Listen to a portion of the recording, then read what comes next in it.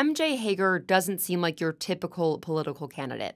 From her tattoos to her campaign ads to her self-described status as an ass-kicking, motorcycle-riding Texas Democrat. But her gender? Well, that's sticking out less and less in what has been dubbed the second coming of 1992's Year of the Woman. Hager is a first-time candidate in Texas and is one of the 256 women who will be on ballots across the country. If all of them won, the amount of women in Congress would be near parity with male lawmakers for the first time ever.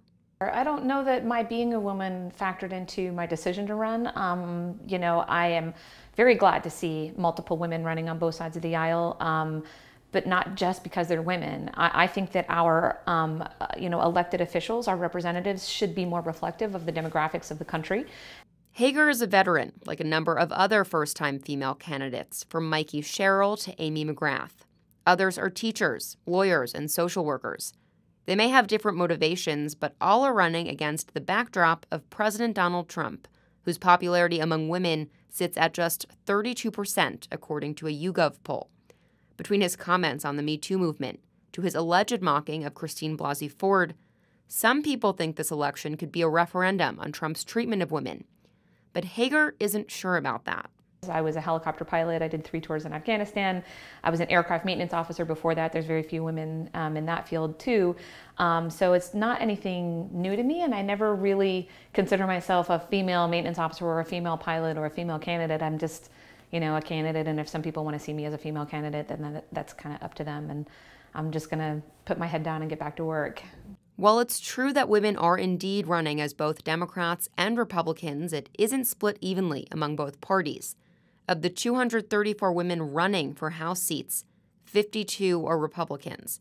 Of the 22 women running for Senate, 7 are Republicans. In fact, depending on how the elections go, we could actually see less Republican women in Congress than there currently are now.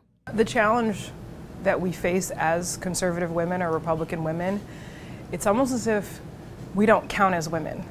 Mattori is a Republican running against Democratic incumbent Dutch Ruppersberger in Maryland's 2nd Congressional District, marked solidly Democratic by several polling companies.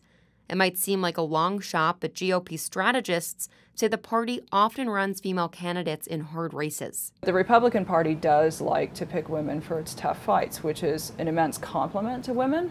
But it also does mean that if you're having a tough election year, you can end up with that result, fewer women afterwards, even though it's the year of the woman. Recruiting women to run on the Republican ticket is an effort that's been spearheaded by Congresswoman Elise Stefanik, who was the youngest woman ever elected to the House. And last year, GOP donors launched Winning for Women, a group meant to counter Emily's List, which helps Democratic women who support abortion rights. Without having more women and not having conservative women to add to that viewpoint, obviously we're missing out. But if Democrats take the House back, which many experts say is likely, it would make this the year of the Democratic women only.